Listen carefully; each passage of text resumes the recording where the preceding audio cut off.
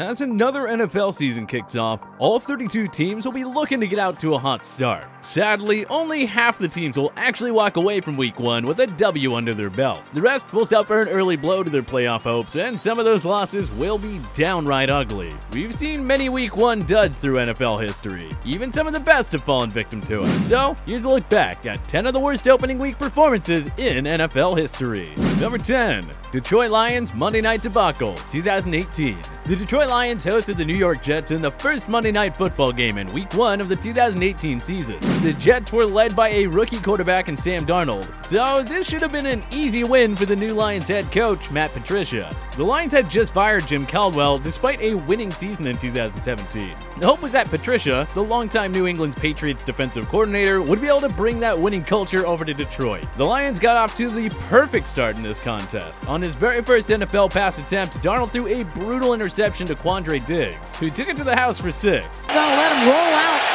and look downfield. The throw, then it's intercepted on the very first play of Sam Darnold's debut. The crowd at Ford Field erupted, and who could blame them? Their team looked like they're gonna roll to an easy Week 1 win.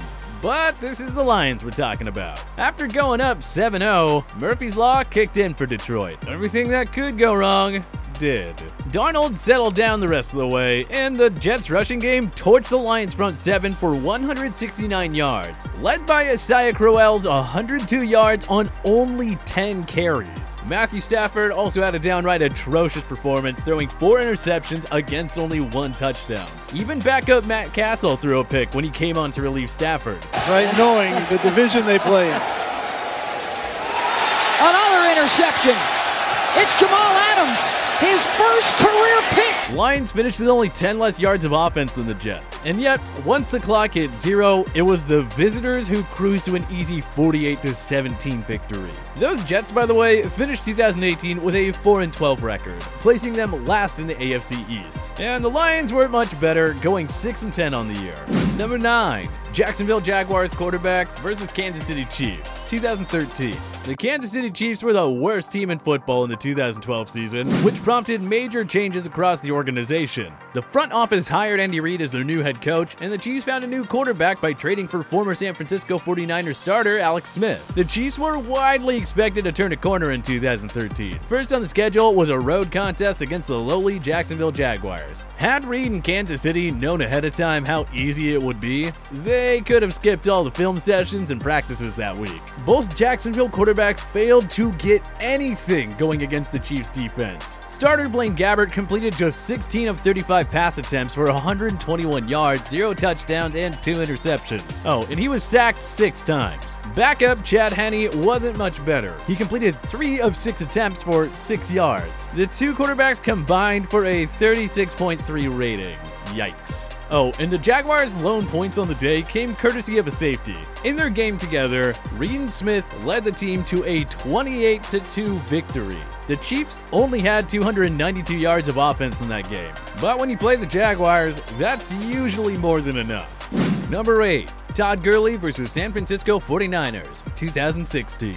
Todd Gurley had a rookie season for the ages in 2015. The former Los Angeles star rushed for 1,106 yards and 10 touchdowns despite missing 3 games. That was enough to win the Offensive Rookie of the Year award. So naturally, expectations were much higher for Gurley entering his 2016 sophomore season. The Rams, who had relocated from St. Louis to Los Angeles, opened up the season with a Monday night game against the NFC West rival San Francisco 49ers. This should have been a field day for Gurley, considering the 49ers were one of football's worst teams that year.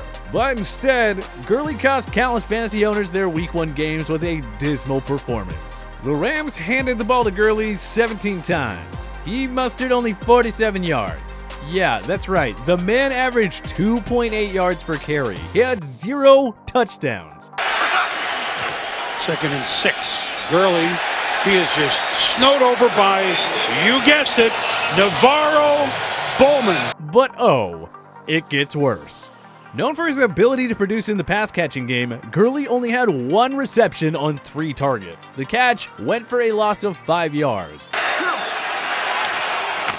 Keenum, screen, Gurley, totally sniffed out.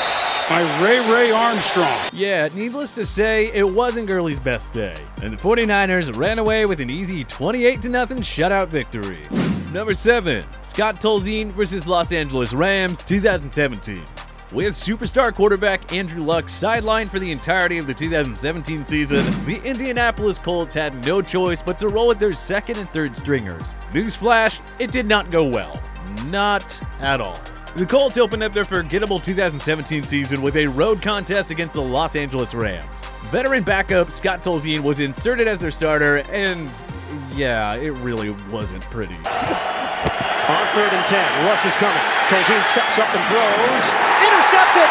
Tremaine Johnson down the sidelines. It's a pick six! Playing behind a woeful offensive line and against Aaron Donald, Tolzien didn't stand a chance. He completed just 9 of 18 pass attempts for 128 yards, 0 touchdowns, and 2 interceptions while getting sacked 4 times. That was bad enough for a brutal 11.5 quarterback rating. He felt the players fit his system.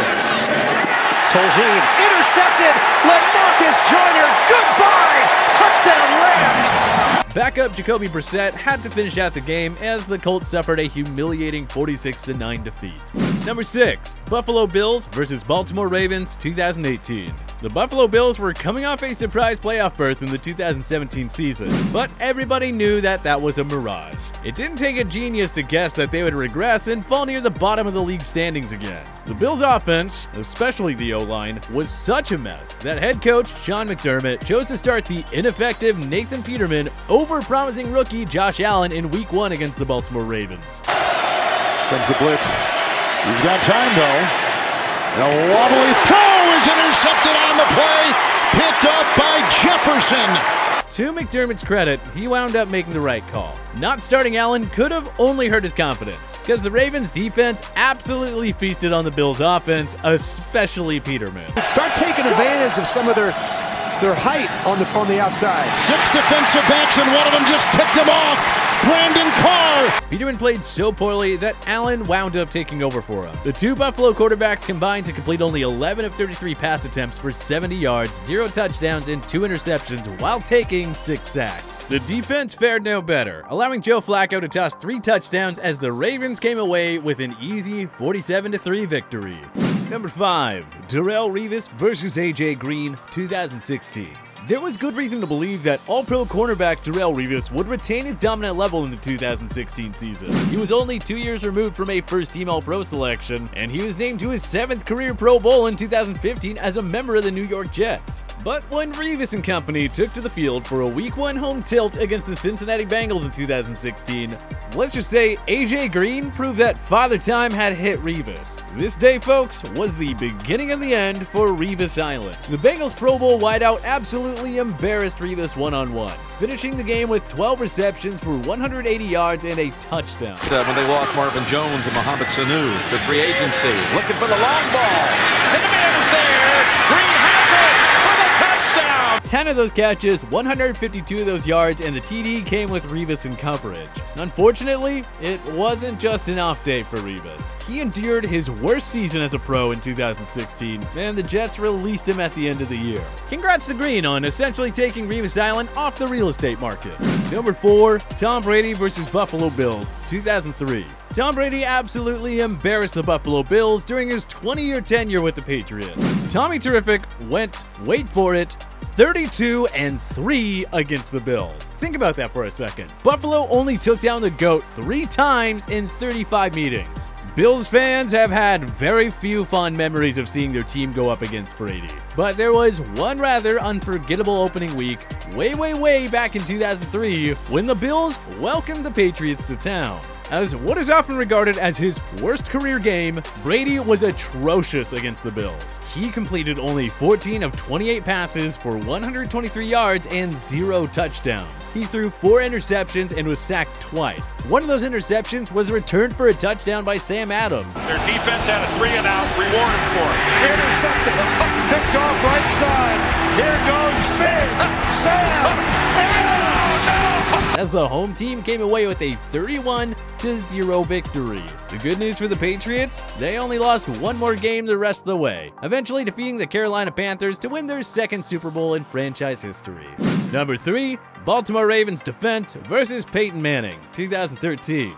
The good news here was that the Ravens were the defending Super Bowl 47 champions. The bad news was that franchise icon Ray Lewis retired and All-Pro safety Ed Reed signed with the Houston Texans in free agency. So the Ravens' new-look defense had to expect some sloppiness in their Thursday night kickoff game against Peyton Manning and the Denver Broncos. Because of a scheduling conflict with the Baltimore Orioles MLB team, the Ravens couldn't open the season at home, so they paid a visit to the Mile High City instead. Too bad for the Ravens, because 8 months after shocking the Broncos in Denver with a thrilling overtime win in the divisional round, Manning and company got some oh-so-sweet revenge. Manning had a record day against the Ravens, completing 27 passes for 462 yards and 7 touchdowns, which tied a single-game record. Pick up the blitz, flag is thrown. There's your first down and a lot more for Demaryius Thomas. Manning wound up finishing the season with a record 55 touchdown passes, made largely possible by the stinker the Ravens defense put up. Oh, and Denver won the game 49-27. At least the Ravens offense made the score look not as bad. Number 2, Dave Wilson versus Kansas City Chiefs, 1985. The New Orleans Saints welcomed the visiting Chiefs to the Louisiana Superdome for their 1985 season opener. Unfortunately, this game is best remembered for Saints quarterback Dave Wilson putting up one of the worst single-game performances in league history. Not just Week 1 history. Wilson attempted 22 passes. Two of them were completed for 30 yards. He threw 2 interceptions and was sacked 3 times. Wilson finished with a quarterback rating of 1.7.